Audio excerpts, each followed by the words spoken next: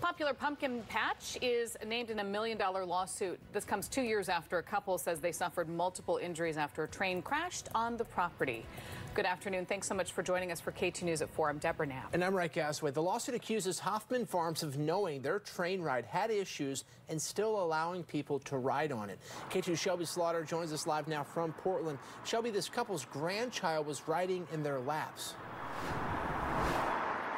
Yeah, so think about it this way, right? You have two grandparents on a ride with the grandchild on the grandpa's lap, and when the ride tipped over, the grandpa tried to shield their grandchild, but in the end, the lawsuit doesn't say anything about the grandchild, but both the grandparents did sustain injuries. A train ride gone wrong.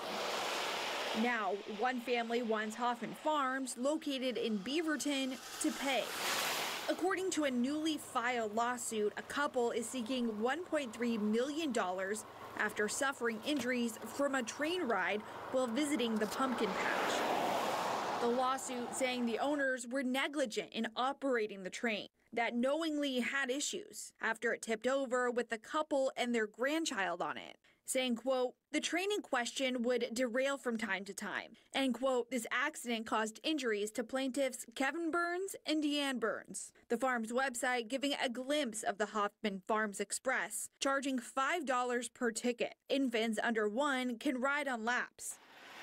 I reached out to the family's lawyer for an interview. That was declined. Instead, their lawyer sent over the police report from the 2022 incident. And I did reach out to the family that owns Hoffman Farms. I was told that they were going to send over a statement to me, and as of just now, I have still not received anything. Reporting live in Portland, I'm Shelby Slaughter, K2 News. Shelby, thank you for that.